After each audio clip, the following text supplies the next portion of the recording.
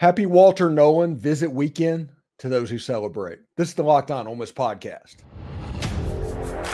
You are Locked On Ole Miss, your daily podcast on the Ole Miss Rebels.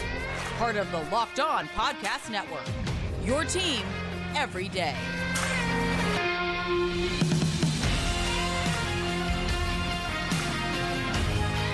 Hi, I'm Stephen Willis, a former staff member at Ole Miss and 10-year veteran as a member of the national media at Yahoo. Today, we talk about Walter Nolen and the Tennessee duo that just visited.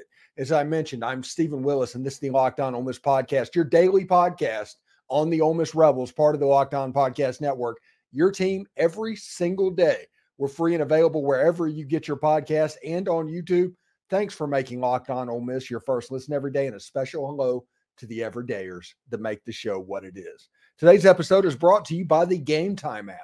Download the Game Time app, create an account, and use code LOCKEDONCollege, all one word, for $20 off your first purchase.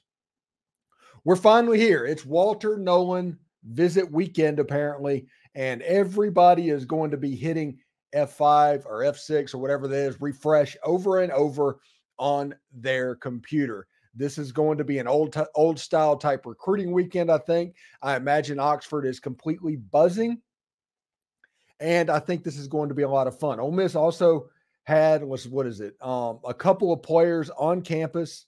I think, let me get the name correctly real quick. You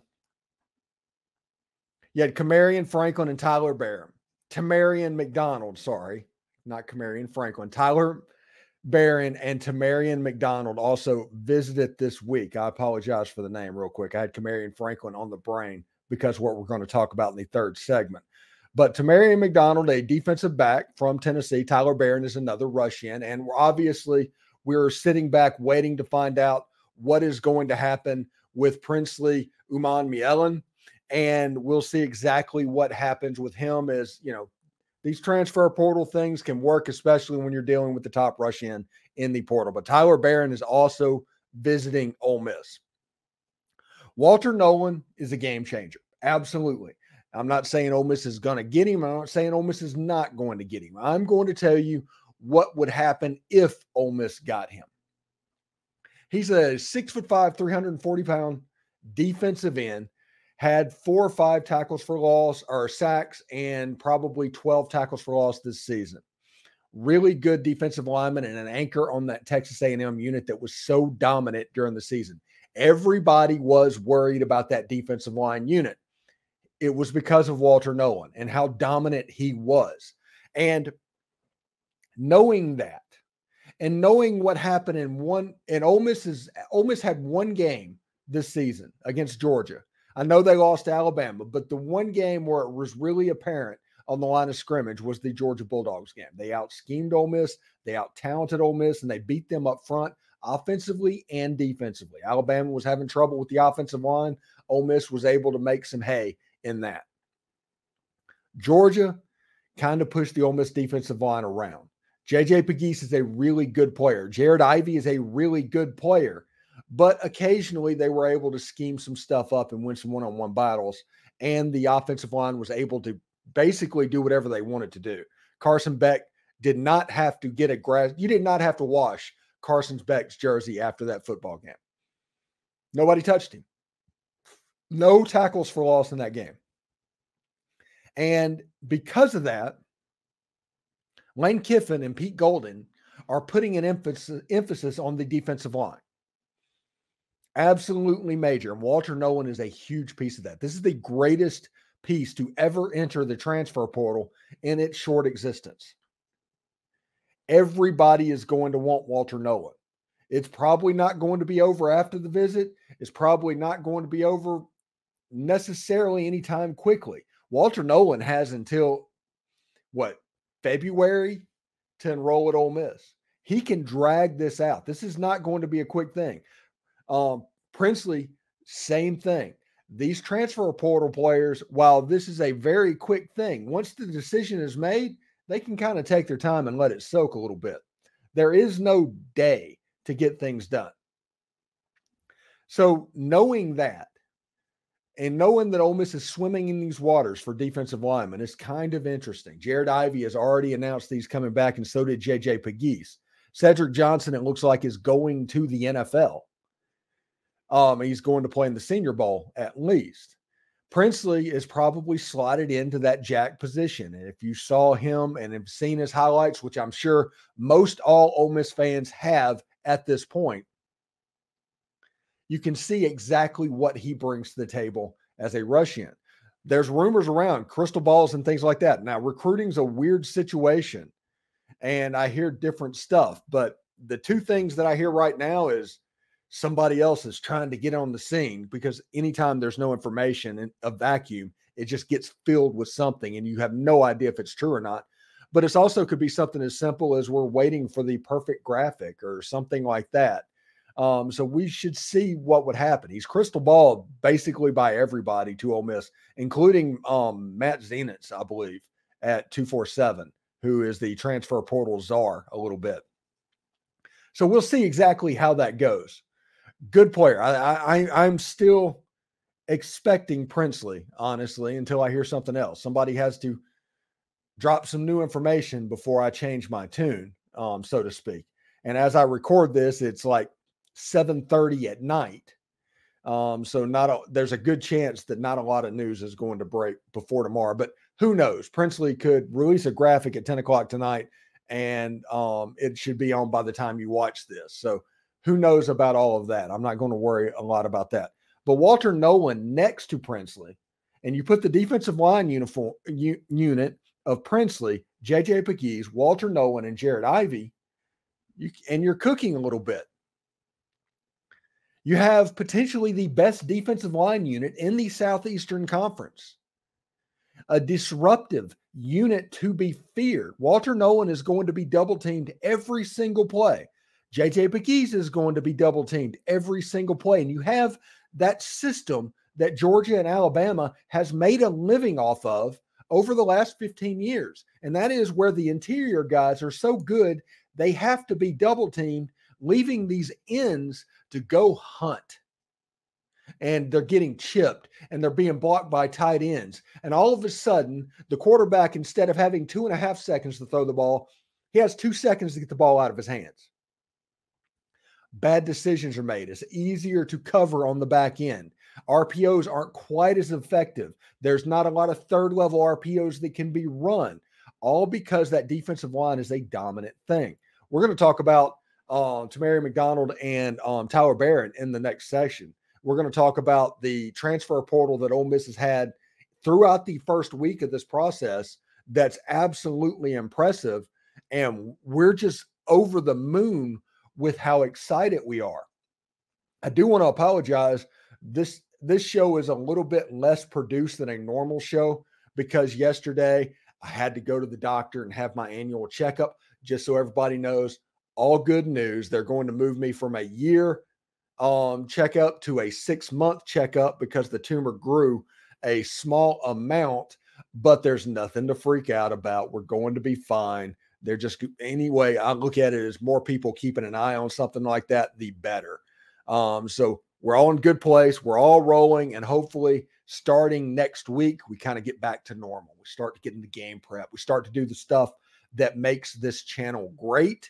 And thank you, everybody, for your patience over the last week or so.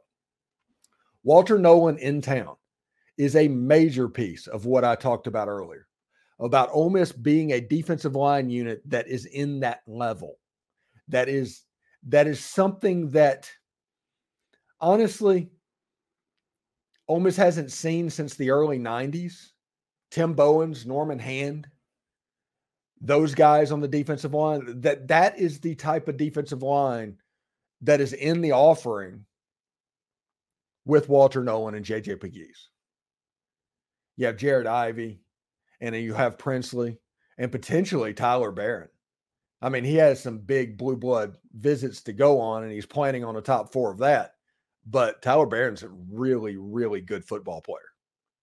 Another one, just like Princely. You want to talk about a NASCAR package at defensive end? Imagine moving out and taking out a Walter Nolen and moving Jared Ivey in, and your two outside ends, Tyler Barron and Princely Umanmielen. That's a pretty big deal. And that allows the linebackers, and we're going to talk about that with the addition of Chris Paul in the next segment. This defense is methodically building to a level that surpasses what they were last year. And they were scoring defensive-wise a top 35 level team, giving up about 23 points a game. Increasing the talent level at each level, both the defensive line, linebackers, and the defensive backfield, it's going to be a major, major deal for the Ole Miss Rebels. Thanks again for making the Locked On Ole Miss podcast your first listen of the day. We're just getting started. It has been a massive first week in the transfer portal for Ole Miss. We are going to look at those that got brought in. Key Lawrence committed. We'll talk about that. What that means as well. Should be a lot of fun. Anyway, you shouldn't have to worry when you're buying tickets to your next big event. Like if you're going to the Peach Bowl, it's going to sell out. The Peach Bowl is that weird bowl game that always seems to sell out of tickets. Always does. So it's a secondary market bowl game whenever the flip side is the Orange Bowl, the Cotton Bowl, the Fiesta Bowl. You can pretty much buy tickets from the venue as it goes. Peach Bowl is not really like that. But getting close to the game and in the secondary market, it can be intimidating. That is why Game Time offers last-minute tickets, flash deals, zone deals, easy to find and buy tickets of every kind in any kind of event in your area, honestly. Views from all the seats in the venues so you can see exactly what you're walking into. They have all-in prices that show your total up front so you know what you're getting into with a great deal without hidden fees. And you can buy tickets in two taps. Click, click, you're done. You have your tickets there and they get delivered to your text message, not your email. And also with zone deals, you can pick the section and Game Time picks the seats and for an average of 18% savings. That's a really cool deal. And the Game Time guarantee means you always get the best price. If you find tickets in the same section or row for less, Game Time will credit you 110% of the difference. Download the Game Time app, create an account, and use code LOCKEDONCollege for $20 off your first purchase. Terms apply.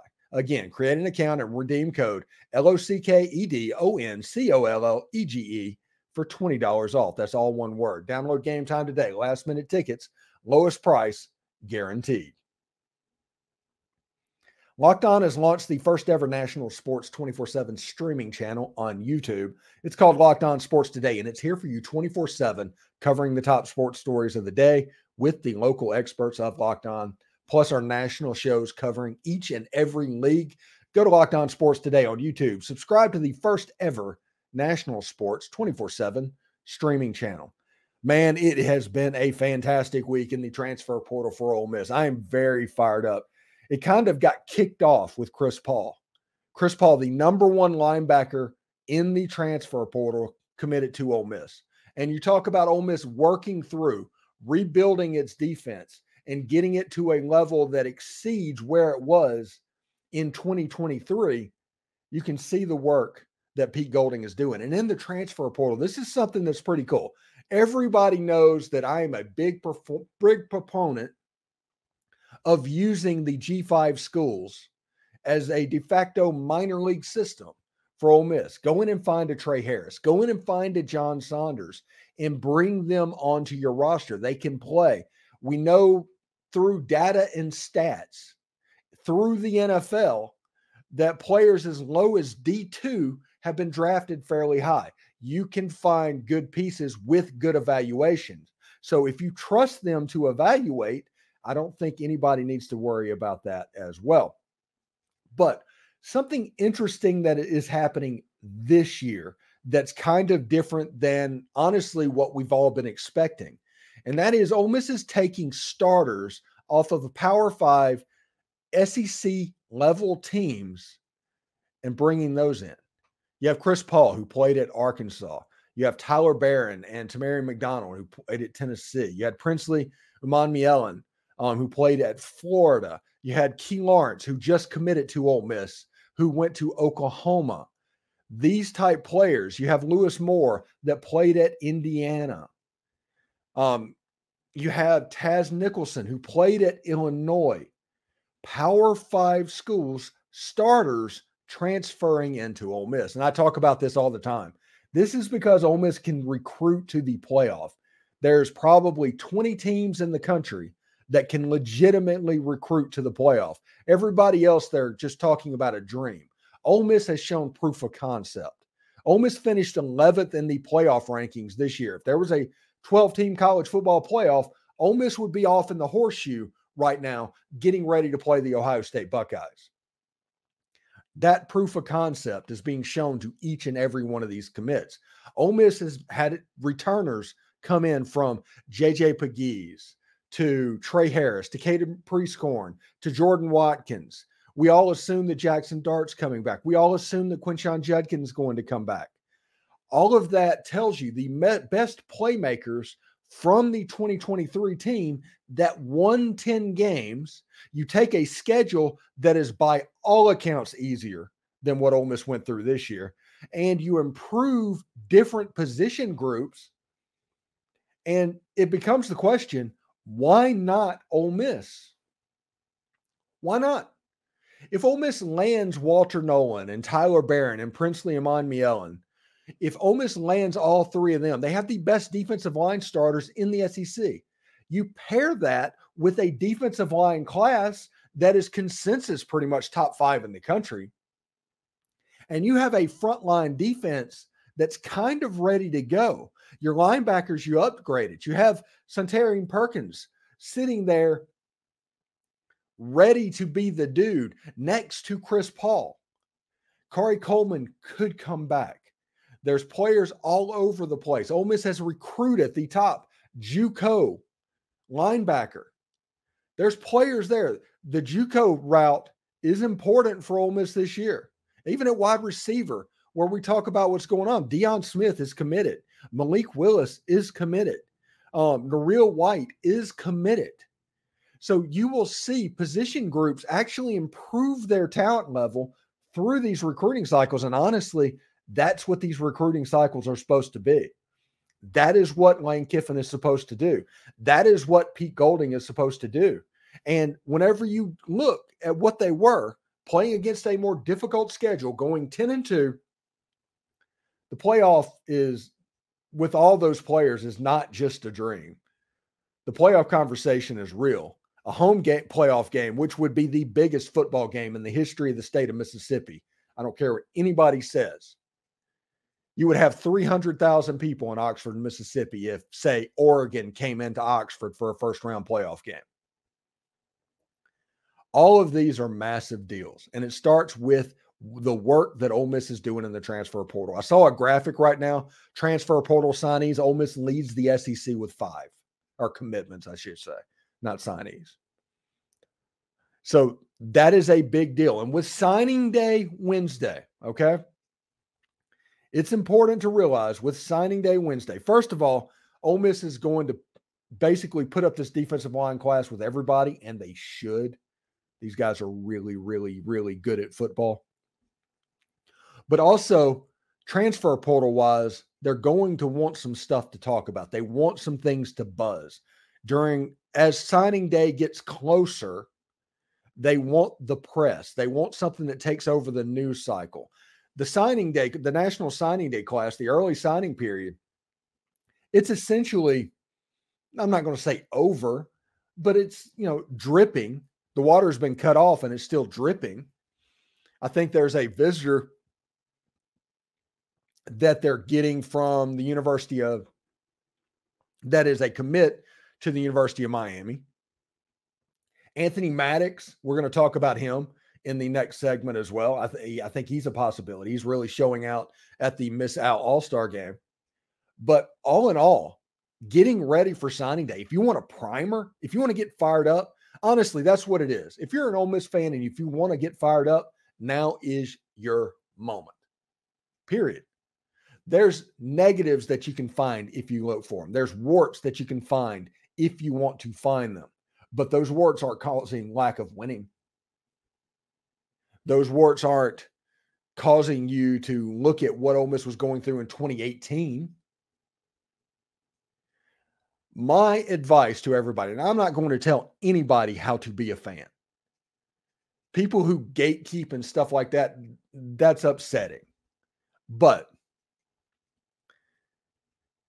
enjoy the next 12 months. No matter what happens after it, enjoy the next 12 months. Because honestly, next year is kind of here. All that wait till next year that Ole Miss fans have done for 40 years at least, and the whole time that I've been a fan, essentially, next year is here. And we'll see exactly how that goes as well. I'm pretty fired up about everything that's going on, and I think Ole Miss fans probably should be too. Still more to come on Locked On Ole Miss, part of the Locked On Podcast Network, your team every day. High school signing day is Wednesday, and Ole Miss is still working the high school ranks as we speak. Why getting in the top 2 is the most important thing about high school recruiting. You like to land recruits. You'd rather have them than not. But in the top 2, with the way the transfer portal is going right now, that's kind of where you want to live with high school recruiting. You know, Prize Picks is the largest daily fantasy sports platform in North America. They're the easiest and most exciting way to play DFS. It's just you versus the number. Instead of betting thousands or battling thousands of other players, including pros and sharks, you pick more or less than 2 to 6 player stat projections, and you watch the winnings roll in. Daily fantasy sports platform with an injury insurance policy? Yep, that's a thing. And testing my skills on Prize Picks this season is the most exciting way to play daily fantasy sports. If you have the skills, you can turn $10 into $250 in just a few taps.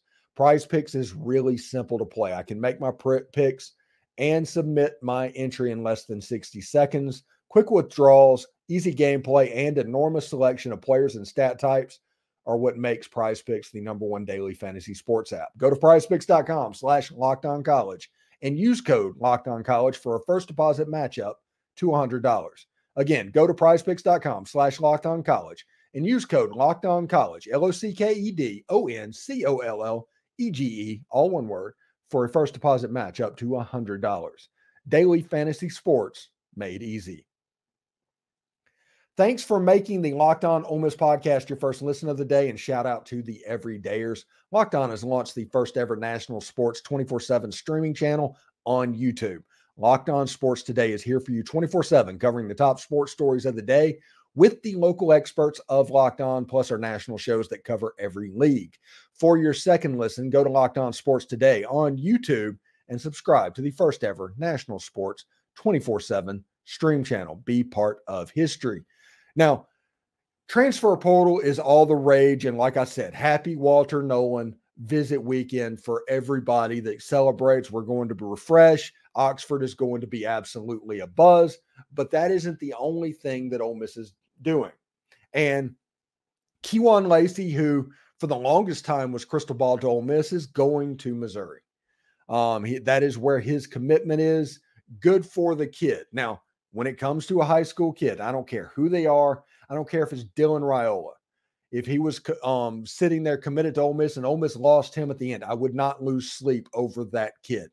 Any high school kid, I'm not losing sleep over, because the way that transfers work now and the way that it possibly could work coming out of this lawsuit means that you just try again next year or the year after or the year after. And they turn out, you can try out and go get them. And getting players in the transfer portal, Ole Miss has been extremely successful with. I know that people want high school recruiting because that's what they're used to. That's the way it's always been. But the NCAA game has changed a little bit, for better or for worse. NIL and the transfer portal, it is all different now. Kewan Lacey to Missouri, good football player. We'll see what happens and if Ole Miss will continue to recruit him well into his junior year or something like that. So we'll see exactly how that goes. The Mississippi-Alabama game is this weekend, tomorrow in Hattiesburg. And this is an opportunity to see Kamarion Franklin. This is an opportunity to see, I think, Nareel White and Anthony Maddox, the quarterback from Oak Grove, who by all accounts is showing out on the field. if you look at the players that are going to play in this game, I have a hard time thinking that Mississippi should be an underdog in this football game, even though it's an all-star game. There's some talent all over the field. If you want to see William Eccles play offensive line, which I don't understand that, but he's doing that down there for whatever reason, you get to go see that. Kamarion Franklin, Cam Beavers, all those guys, I think are down there in Hattiesburg, and it should be a good situation. And this defensive line for Ole Miss, Cam Beavers, Jeffrey Rush, Kamarion Franklin, William Eccles, it's just defensive lineman after defensive lineman just stacking on each other. And if you look at what we started in the first segment of this video, you can see the progression that Ole Miss can make, okay? You can see that progression from a dominant upperclassman defensive line to a bunch of young guys that have a chance to be really good. Be excited about the defensive line prospects for Ole Miss. Be excited about the Grove Collective being a competent, good unit. Be excited about all the ways that Walker Jones is being progressive. Be excited about everything operationally right now that Ole Miss football is doing. Are you going to get every recruit? No. Are you going to lose every recruit? No. Are you going to be absolutely certain that Ole Miss is going to put their everything forward and not get beat because they just couldn't do it? Yes. They're going to do what they have to do. Kids are going to make different decisions, and that's the way it works. But I explained at the beginning of this segment what high school recruiting has become to me. High school recruiting has almost become about development. You get players in there that you want to develop. So your collection can develop a relationship with. You can put him in your system. Offensive line, defensive line, those are development system or positions essentially. In today's football, you're going to go into the transfer portal and they're going to pay Walter Nolen potentially quarterback money. And those are waters that Ole Miss can't make a living in. But right now they can do it because they don't need a quarterback. So we'll see exactly how this goes. Anthony Maddox, good player. Like I said earlier in the week, Anthony Maddox is a Jaden Daniels stylistic type player. Watch his huddle film. Watch what he does. He spins the heck out of the ball, has a really strong arm, and when he moves, he looks like Jaden Daniels. Now, he might not be running 23 miles an hour, but stylistically, they look like the same type player. So we'll see through development. And Ole Miss in the quarterback room right now, it's Jackson Dart, Walker Howard, Austin Simmons. Anthony Maddox is coming in to be the number 4 guy in an already stacked quarterback room. So we'll see exactly how that goes as well. I'm really, really excited. I'm really excited about the Walter Nolen visit this weekend. The Tyler Barron news, I'm going to be refreshing about that. All the Blue Bloods want him. Tamarion McDonald, that's a safety that could go with Key Lawrence. There's a lot of players showing up in the transfer portal for visits that are extremely high-level football players. And honestly, Ole Miss fans should start to get excited about the talent that is coming on campus. Anyway, thanks for making the Locked On Ole Miss podcast your first listen. Everydayers Tom Vanderford and Josh Guest will be around this weekend, along with Brian Smith, as we push towards signing day Wednesday. For your second listen, Locked On has launched the first ever national sports 24/7 streaming channel on YouTube. Locked On Sports Today is here for you 24/7, covering the top sports stories of the day with local experts of Locked On, plus our national shows covering every league. For your second listen, go to Locked On Sports Today on YouTube and subscribe to the first ever national sports stream channel. For those on you on YouTube, we'll send you there right now. Hotty toddy.